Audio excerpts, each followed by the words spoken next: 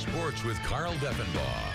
Notre Dame softball ace Laura Winter has accomplished plenty in her Irish career. She already had the program record for career wins, but today secured a milestone victory by tossing her first ever perfect game. The senior in the circle as number 21 Notre Dame was at UVA.